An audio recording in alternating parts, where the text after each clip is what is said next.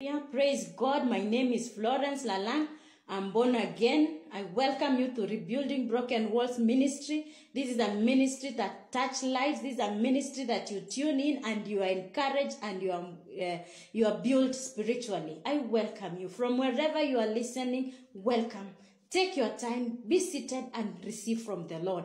Before we start, I want us to pray. Father, in the name of Jesus, our Lord and our Savior, we love you this moment, God, that we are seated wherever we are in this world. We welcome your presence, that as we share our word today, my God, as we receive from you, minister to us, oh God. Speak to us, Jehovah Lord. We are your children.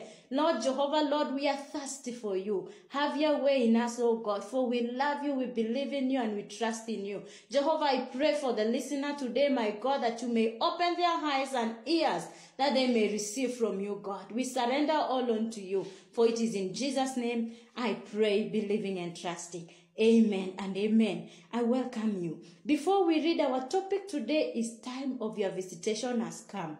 And before we go to our scripture, which is Matthew chapter 1, verse 20 to 23, I want us to read a word from the book of Revelation, chapter 1, verse 8. And then we'll read Revelation 3:20 again. Revelation 1:8 says, I am the Alpha and Omega, beginning and the end, says the Lord, who is and who was and who is to come, the Almighty. Praise the Lord, listener. I'm using New King James Version. I want to encourage you that even as you read the word, God is still God. Yes, he is Alpha and Omega. He is the beginning and the end. Who is, who was, and who is to come, the Almighty. So be encouraged, my sister. God has not changed. The God of Abraham, the God of Isaac, the God of Jacob is still God. That he will listen to you, that he is with you and is blessing you and increasing in you. And he will visit you because he has not changed. Hallelujah. I want us again to read Revelation chapter 3 verse 20. And the word of the Lord says, behold, I stand at the door and knock. And if anyone hears my voice and open the door, I will come in to him and dine with him, and he with me. The Bible is encouraging us today that yes, the Lord is standing at the door of your heart. He's knocking. And if you hear his voice, open the door, and he will come in and dine with you. And your life will never be the same again. I don't know what you're going through. I don't know your situation. As you listen to me this moment, the Bible is encouraging you, open your heart. Let Jesus come and reign in you. Let Jesus dwell in you. For the Bible tells us in Corinthians that our bodies are the temples of the Holy Spirit. Let Jesus live in you and reign in you. And I believe, my listener, your life will never be the same again. Hallelujah. Amen. And so let us go to our Bible verse, which is Matthew chapter 1, verse 20 to 23. And as I said, our theme of today's message is the time of your visitation has come. Hallelujah. So let us read. The Bible says, I want us to start from verse 18. It says, now the birth of Jesus Christ was follows. After his mother Mary was betrothed to Joseph, before they came together, she was found with child of the Holy Spirit. Then Joseph, her husband, being a just man and not wanting to make her a public example, was minded to put her away secretly. But while he thought about these things, behold, an angel of the Lord appeared to him in a dream, saying, Joseph, son of David, do not be afraid to take to you Mary, your wife, for that which is conceived in her is of the Spirit, and she will bring forth a son, and you shall call his name Jesus, for he will save his people from their sins. So all this was done that it may be fulfilled, which was spoken by the Lord through the prophet, saying, behold, the virgin shall be with a child and bear a son, and they shall call his name Emmanuel, which is translated God with us. 24 say, then Joseph, being arose from the sleep, did as the angel of the Lord commanded him, and took to him his wife, and did not know her until she brought forth her firstborn son, and he called his name Jesus. Hallelujah, hallelujah. Praise the Lord. And I may ask, visitation, what is visitation? To me, it is a ministry that I have loved. In my church, Nyali Baptist Church, I've served in that ministry for over 4 years, and I've really enjoyed ministering to people. Those who are sick in hospital, we visited. Those who are at homes, we visited. When one is blessed with a baby, we visit and we take them goodies to receive and rejoice with the family. And even when one is down spiritually, we visit and pray with them. I don't know how you feel when a visitor is coming to your house. I know most of the time you are God preparing, from cleanliness of the house, from buying, doing shopping to ensure that the visitor will get something to eat. And that is good. But this moment, I want us to hear, what is visitation according to, as a Christian, what do you understand? As a believer, what happens when you are visited? The way Joseph was visited by an angel. Are you ready to be visited by the angel? You know, it is important that visitation occurs even when there is need like this. Joseph was in a deep thought about sending Mary away. Other version says he wanted to divorce her. He wanted not to marry her because she was already pregnant. And you can agree with me, my listener, that even any man may not accept to marry a lady who is already pregnant by another man. Because he will even wonder, what name will she give to the baby? Or how are they going to relate? And here is Joseph, just as he was a man. He thought deep, what will happen? And so in that time of thinking, I see he went to sleep. We don't know whether it was in a vision or he went to bed and sleep. And that is when the angel of the Lord visited him and gave him the message. And as for you, believer, I want you to understand. As for me and you, let us understand what happened. What is this day of visitation? I have 3 points that I want to help you clearly understand the meaning of visitation. Number 1, the day of visitation is the day when God draws near to bring wisdom and knowledge needed to get the blessing. Praise the Lord. This is the day when God draws near to bring wisdom and knowledge needed to get the blessing. Just as the case of Joseph. He was in a thought, in deep thought.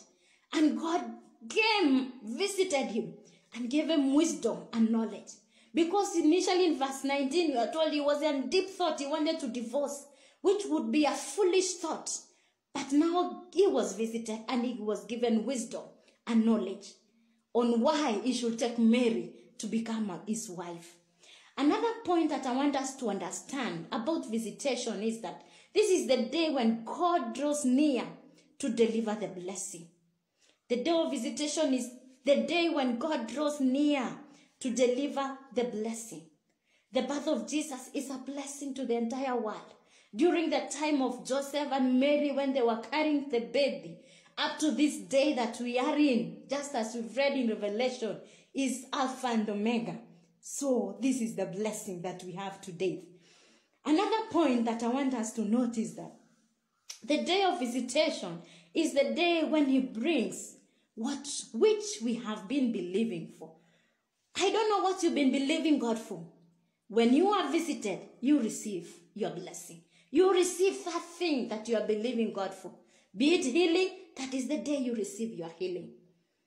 For Joseph had to receive the baby, being in the womb of the mother Mary, that yes, we will walk in this journey together to terms. Hallelujah. Some of these visitation can come quietly strong. It can be recognized. Most of them come quietly, and we have to be in the spirit to recognize them. Praise the Lord. Just as it happened to Joseph. Being a man like any other man had said, he had his own decision. He had his own thoughts. But what happened when he fell asleep, he was visited. And get me correctly, my listener. Sometimes God visits us, come to us when he sent one of his humble servants to bring simple words of encouragement. And so, like when you are in hospital or you are just at home, you are very low, God sent his angels, God sent his servants to come and stand with you and encourage you. And when you are encouraged, I believe your life will never be the same again, just as it happened for Joseph and Mary. They were united. They walked the journey together.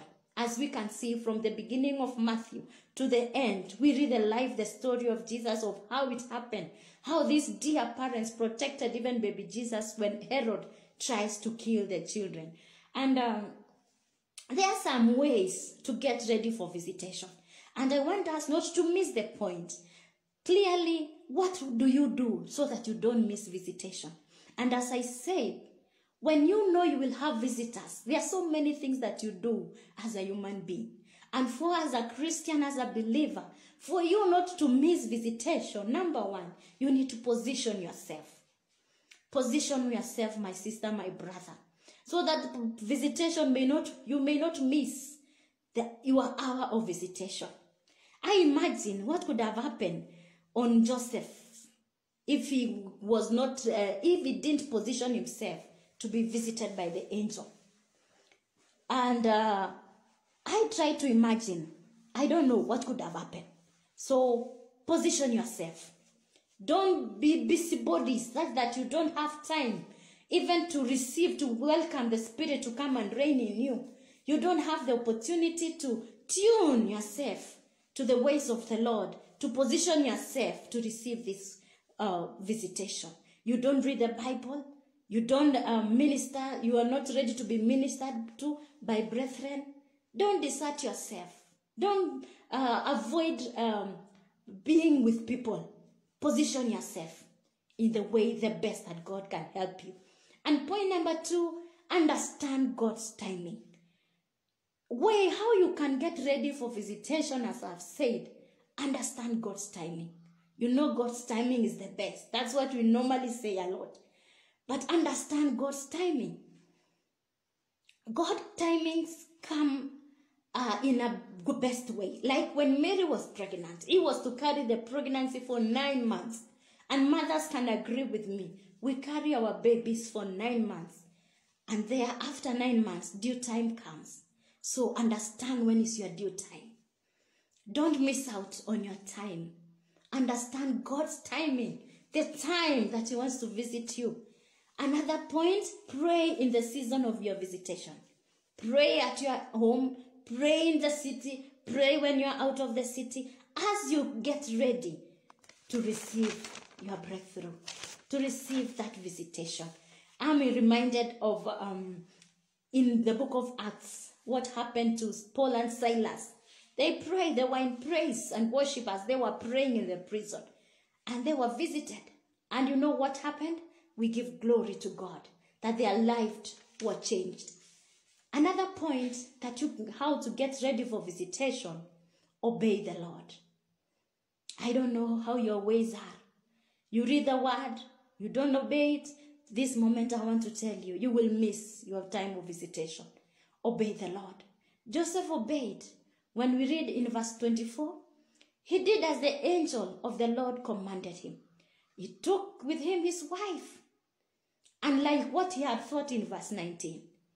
And so, my brother, my sister, if God asks you to do something specific, obey. For the act of obedience can bring a powerful breakthrough. If you have been called to serve the Lord without complaining. For through obedience, that is when you receive your breakthrough. Hallelujah. Point number 4, on the ways to get ready for your visitation. Ignore messages that speaks the contrary of what you are really trusting God for. We know the world is evil. We have good and bad friends. There are those who may want to put you down completely. But this moment I want to encourage you. No, for you not to miss your visitation, ignore messages from such people. Any message that speaks contrary to what you are trusting God for, ignore it completely. We read what happened, Joseph in verse 19. He thought of divorcing Mary. But when he entered into sleep, when God visited him, he had to ignore that thought. And he accepted and focused on what the Spirit had told him to do. Another thing, get ready to ride a big wave and practice now. Yes, I can imagine how Mary prepared to carry the pregnancy. This was a pure virgin lady. He has never imagined being pregnant without seeing a man. I don't know how he started collecting free dresses, how he looked for flat shoes, the way ladies will like doing that during my pregnancy, I don't want to hurt my back, I want to put on flat shoes. That was Mary. She got ready. And even Joseph, maybe they started saving and preparing. What will baby wear when we give birth to him? Prepare to ride on the big waves and practice now on what you are praying that you will receive when you are visited. Those are the ways to get ready for visitation. And even as you prepare to get ready for visitation, I want to tell you that at times there are things that may hinder you, not even at times, always. There are things that hinder you from receiving your visitation. I don't know whether you've ever wondered. At times you don't get visitors. You are not visited. Leave alone this time of Corona that we were told not to visit anyhowly. But there are some times that even you try waiting for maybe your old friend to visit you. No one is coming. Why? I can't imagine. But there are some things. Maybe there are some things they've seen in you that they didn't like. Maybe your ways are not the way that they expected to see you. Maybe your behavior, your character. But according to what the word of God, if you are a sinner, you will miss visitation. It will hinder you from being visited.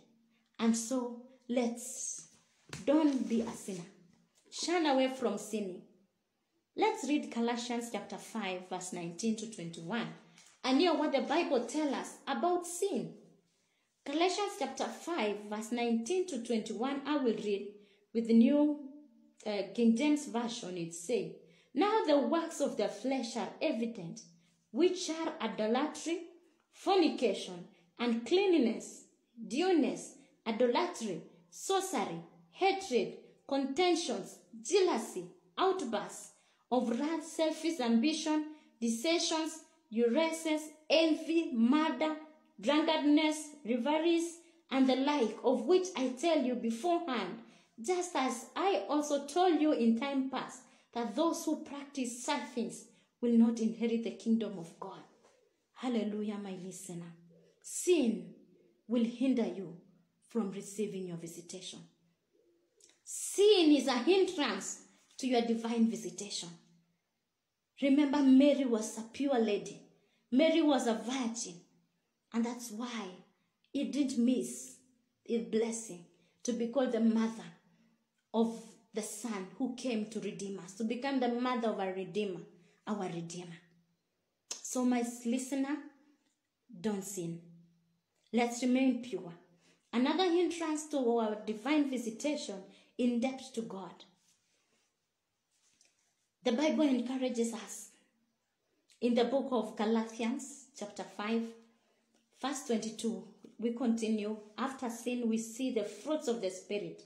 It says, "But the fruit of the Spirit is love, joy, peace, long-suffering, kindness, goodness, faithfulness, gentleness, self-control. Against such there is no law." I want to encourage you that as a believer, you need to bear fruits. Are your fruits being seen? Do you have joy? Do you have peace? Do you have kindness?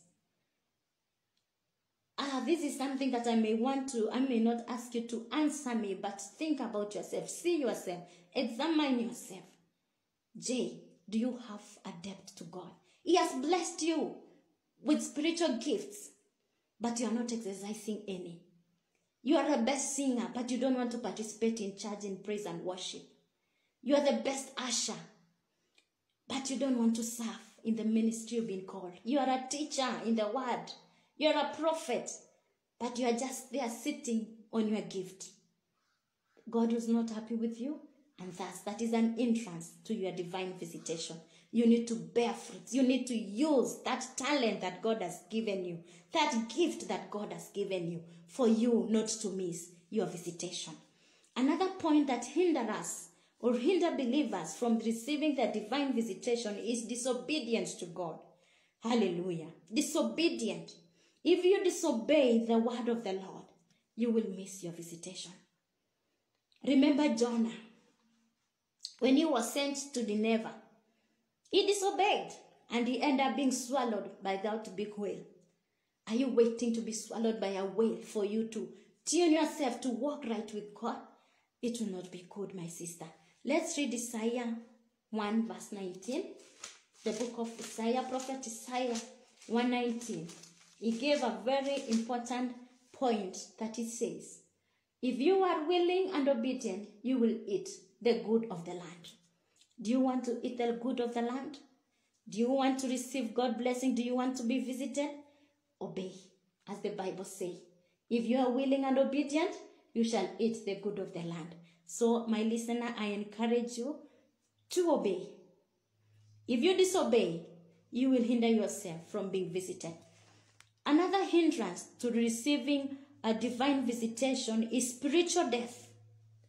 Are you spiritually alive or are you spiritually dead? So this moment, I want to challenge you, my sister. Wake up from your slumber. No more sleeping. Pray and watch for you to be visited. Pray and watch so that you don't miss your blessing.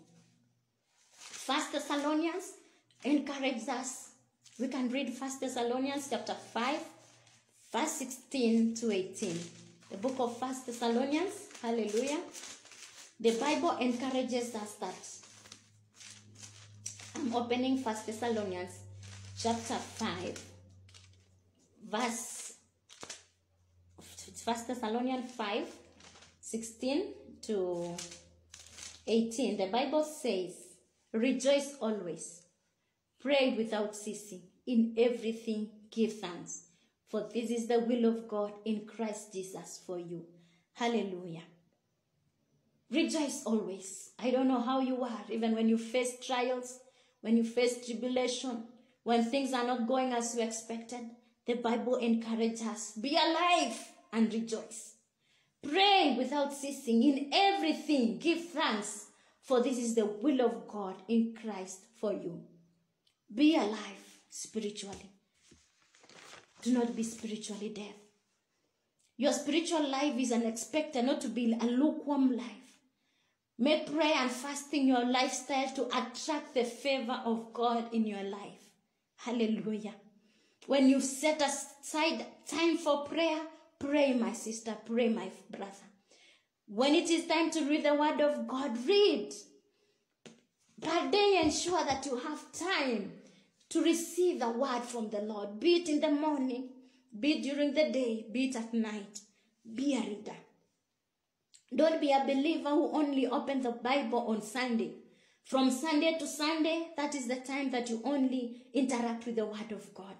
I want to challenge you today. Be a Bible reader. Get the scripture. Walk in the scripture. Sleep with the word. For in the Bible, one thing I thank God for the Bible, there is a word for everything.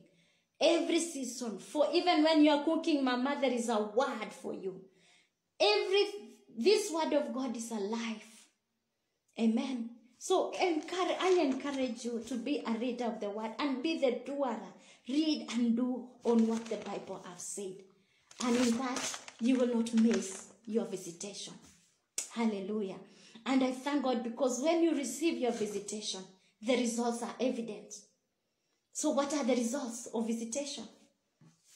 When you have prepared yourself, you will not miss your visitation.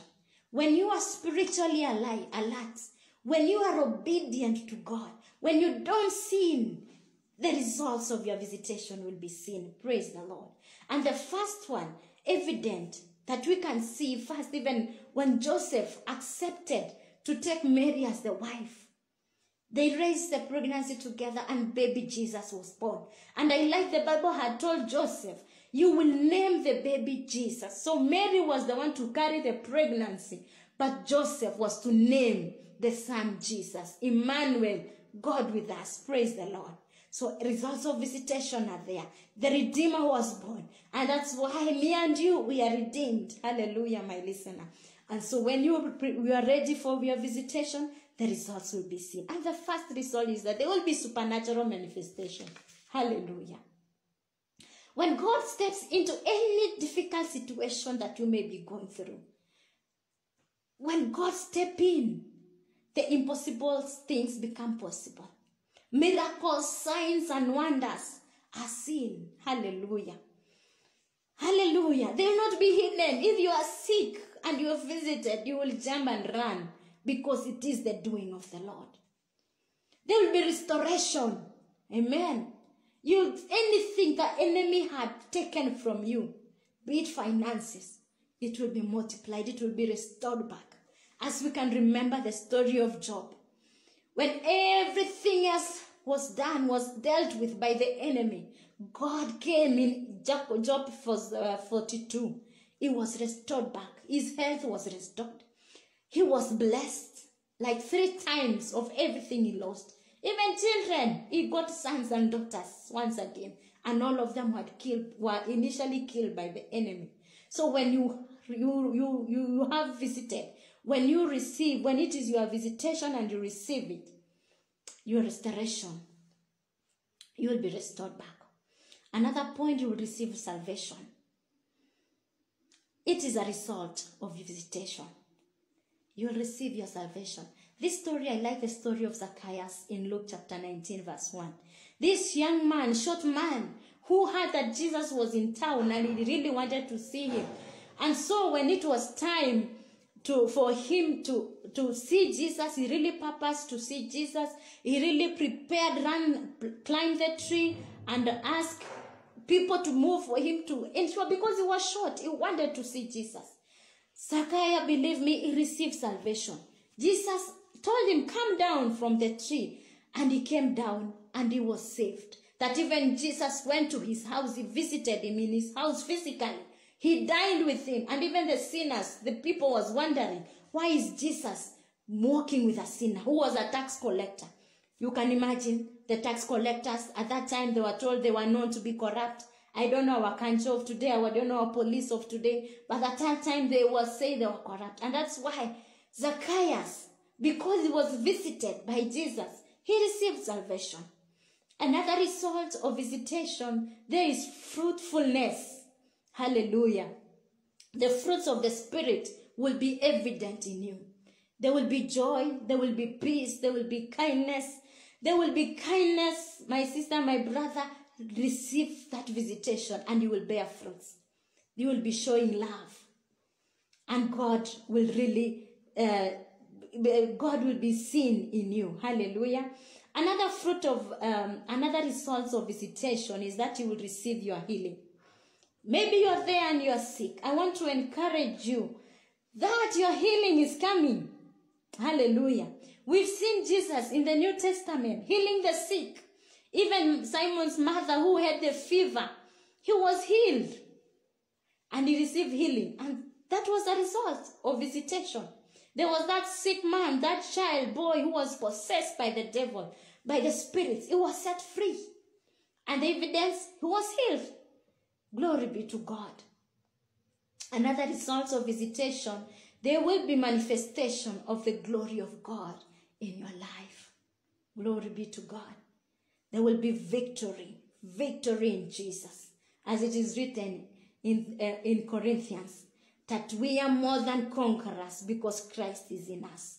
And so, my listener, when you are visited, you will conquer what the enemy thought of putting you down on. You will stand and declare victory because God will have fight your battle. Will have fought your battle. Hallelujah. When you receive visitation, miracles will happen. When you are visited, my sister, miracles will be seen. Jesus was born. And when Herod even tried to kill all the boys because he heard the Savior of the world has been born, Jesus was not killed. He lived miraculously.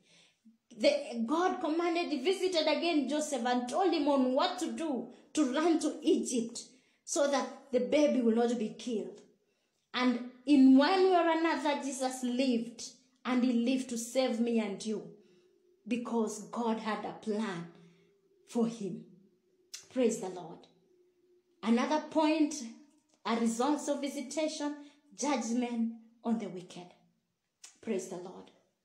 Visitation of God release judgment on the wicked are seen in the story in Genesis of Sodom and Gomorrah. The sinful city, the city that they were doing evil, that there were no respect of their bodies. But God came and they were burned with sulfur because of the sin that they were doing. The wicked will be judged. My sister, my brother, encourage yourself. Those who are thinking, those who are putting you down, rejoicing, thinking that they've won the battle, don't worry. Your hour of visitation will come and you will rise up. You will rise up, my sister. You will rise up, my brother, and they will be ashamed. And so, be encouraged. Prepare for your visitation. The judgment of the wicked will come. Hallelujah. And even as after we've seen the results of this visitation, I don't want you to miss this visitation. What do we do to ensure that we get this visitation? How do you provoke visitation? How do you incite any action? What do you do to ensure that you don't miss this visitation by God? I can tell you, we read Joseph went into a sleep.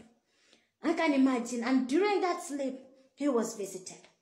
For you, I cannot tell you sleep for you to be visited by the angel. One thing I want to encourage you, praise and worship God. Praise the Lord. Sing songs of praises. Acts chapter 16 verse 25. We see Paul and Silas, they were in prison. Not that because they were criminals, but because the world had seen Christ in them, because of the good things they were doing to the believers. And their enemies were not happy. And that's why they took them to prison, not knowing the God who was in them was greater than what these people were doing. And so in the prison, you know the story. Paul and Silas started praising God with hymns, prayers, and they prayed. What happened? There was a great earthquake that shook the foundation of the prison. And all the doors were open. And those who were chained, their bands were loosed. Praise the Lord. And so, when you praise God in songs, in hymns, dance like David danced, praise God, you will be visited. God will come through for you. What you are trusting God, that is the hour of your breakthrough. As it happened for Silas and Paul, so it will happen for you, my believer.